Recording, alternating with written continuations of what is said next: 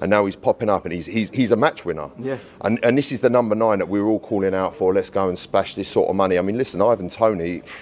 I'd have Kai Havertz all day long over. Oh, that's a big statement. No, listen. And don't forget, this guy's won the Champions League. Yeah.